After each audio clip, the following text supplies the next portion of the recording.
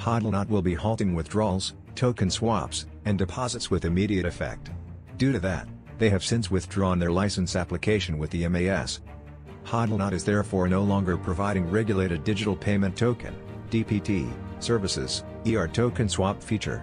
They are actively working on the recovery plan that they hope to provide updates and details on as soon as permissible.